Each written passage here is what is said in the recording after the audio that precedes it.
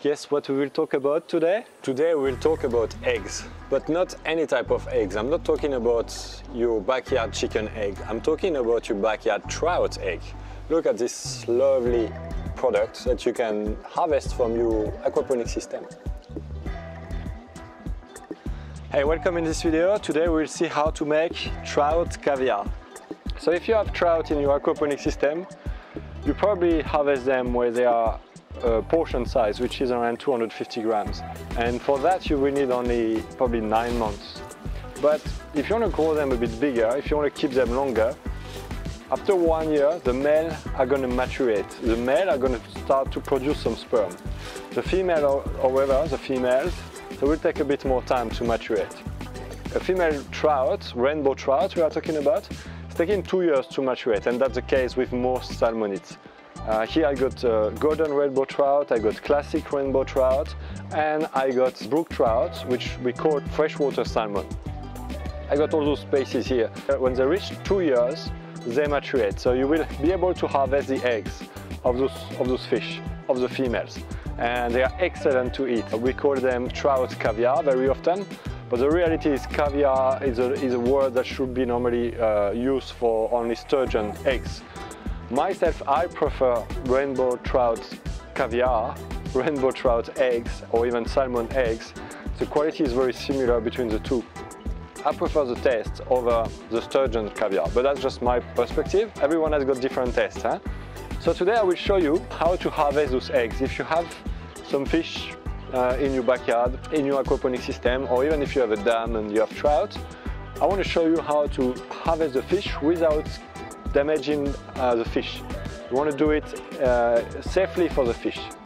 So to do that, I use a cage. You see I have a cage here. It's a floating cage, and that's where I will catch the fish, and I will put the fish that are mature in the cage. So how do you know when a fish is mature? It's when you catch a female, you can see the anal orifice that is coming out.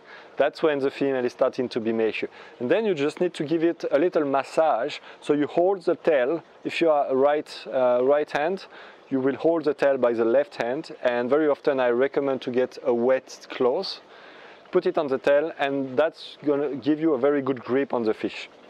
And then you will slowly, very gently, give the trout a massage. So we call it stripping. That's where you try to expulse, to eject the eggs.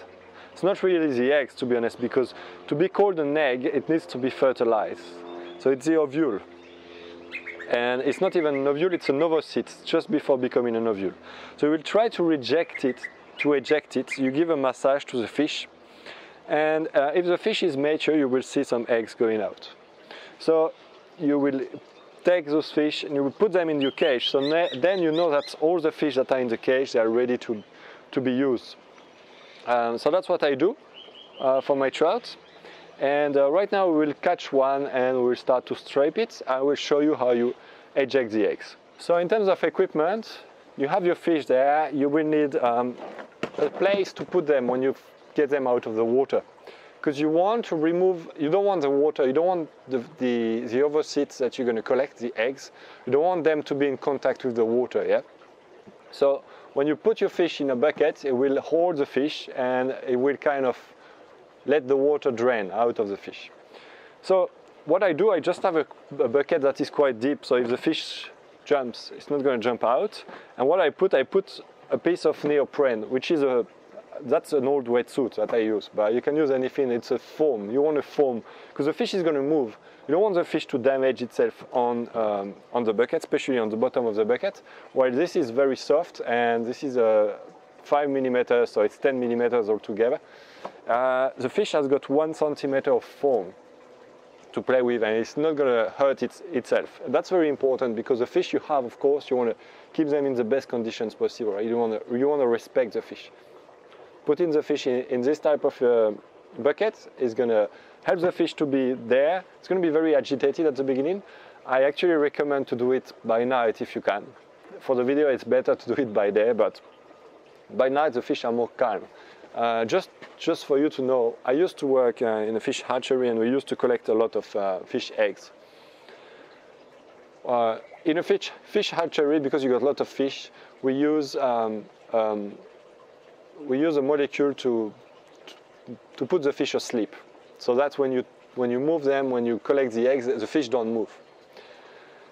The fish doesn't move. Here, it's not the case. Here we are working with fish that are alive, and they will move. So try to be gentle. As I said before, use a cloth. So generally you want a cloth that is wet. It's better for the fish.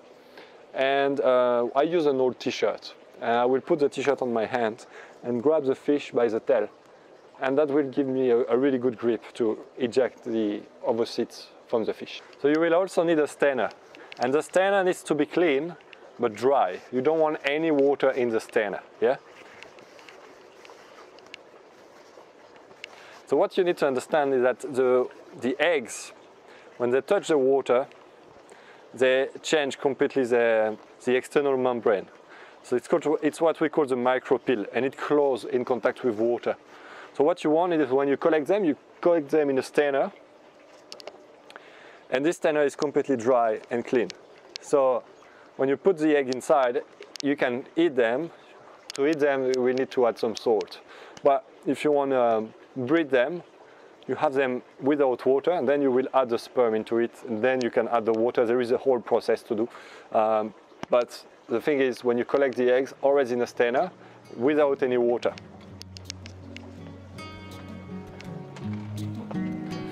So now let's catch some fish.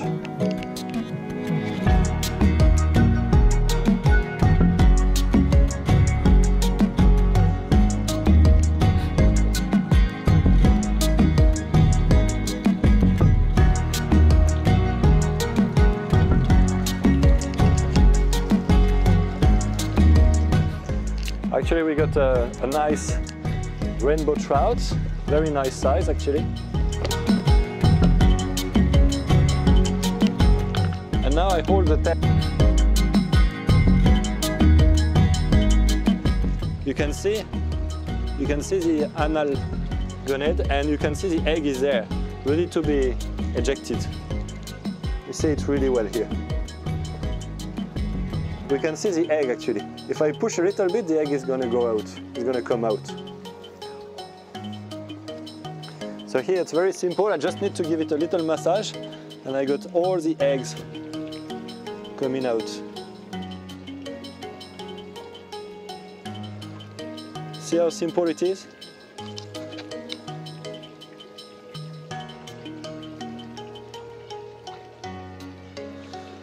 So just to be clear, when you collect the eggs, a trout is going to give you 1,500 to 300 eggs per kilo of fish. So the fish I have in my hands is close to, I'm not sure, 1.5 to 2 kg. So I can have up to 6,000 eggs in this fish.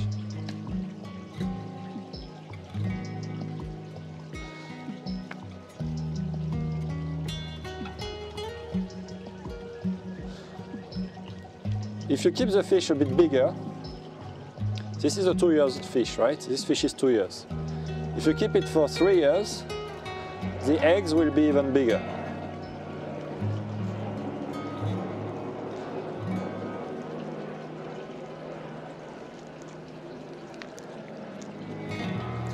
So, as you understand, the fish here is not breathing yet.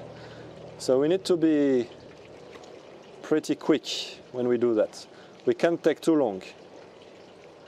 Otherwise the fish will die. Very often when you reject the fish into the water, into the pond, the fish doesn't look really good at the beginning, but it's a bit of time for it to recover. But they will recover.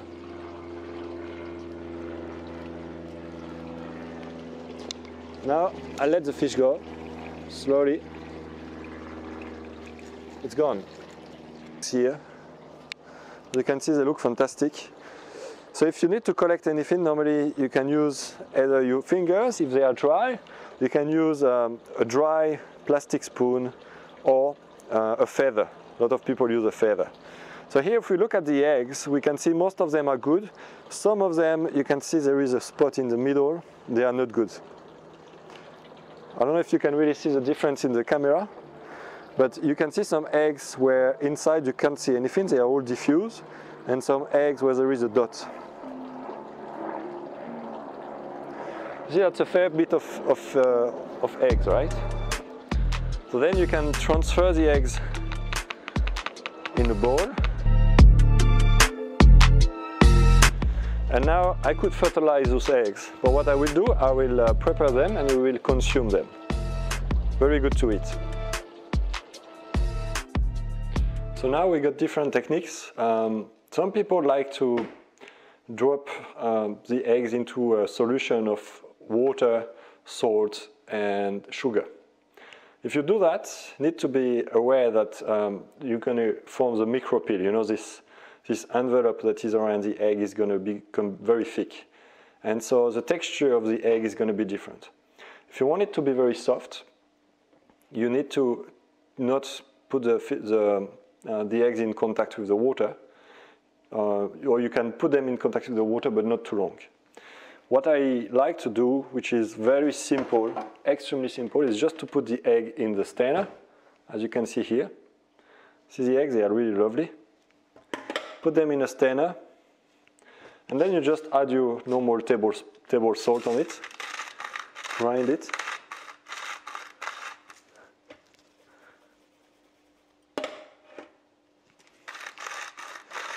So here you want it to be slightly salty, right? You don't want it to be bland, especially if you are in aquaponics, actually. So you let them with a bit of salt. You don't want to put too much neither. You know, it depends the percentage. It can be 1% or 1.5%, depends. I like to do it by eye and by taste. And you will see some kind of water coming out. You know, moisture coming out of the strainer. You see? It's going in my hand. This is the water coming out of the eggs because I put the salt. So leave it a little while like this. All the moisture is going out. Not all, right? You still have plenty of moisture in the egg. But some moisture is coming out. After a while, you can consume them. Here, you normally use a spoon or something to try them. You see how they look? They look quite nice.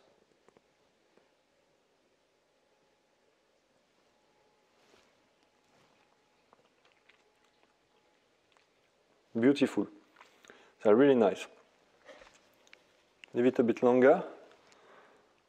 I still have some dropping. Can add a little bit more salt for my taste.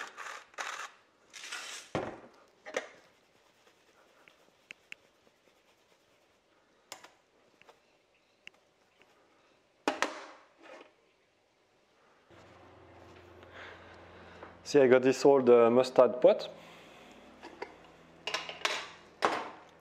Now you can definitely wash it a little bit if you want.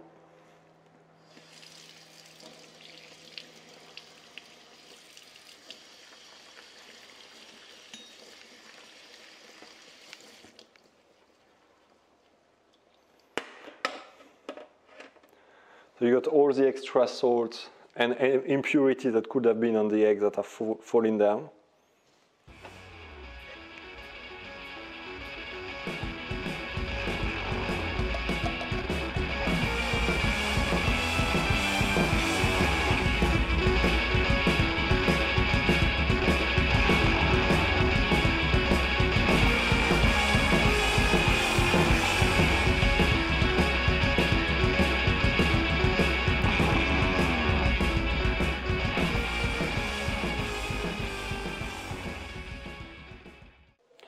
You can now keep this for a good week. One option is to pasteurize it, but you don't want to cook the eggs. But if you are doing just for your family, if you just have a few trouts in your aquaponic system, I don't recommend to pasteurize it. Just eat it when it's fresh. You eat it on a piece of bread, butter, and it's just fantastic. It tastes amazing, and that's so healthy, super healthy. So here you are, how to make your own trout caviar. So now I want to show you another technique where the eggs will be slightly more firm. So first you will prepare a mix made out of water and salt. So the salt quantity can be 1 to 2% of the water quantity. And then you will dip the eggs, so the sieve containing the eggs, into this liquid. And you will leave it for 20 minutes. You want the eggs to soak a bit this liquid, to load into sodium, into salt. After this time, you take your sieve out and you place it on top of a bowl. You want to let it drain for another 5 minutes. And after that, you are ready to consume your eggs or to put them in a pot and either pasteurize them or keep them in the fridge for a few days. So if you have friends who are interested by aquaponics, I believe this video will be useful and they will probably be very interested to produce trout caviar in their backyard. So feel free to share, and if you like the video, please give it a like. Now, what else can we do with trout eggs? I guess you see where I'm going. So stay tuned for the next video. Bye bye. This is beautiful.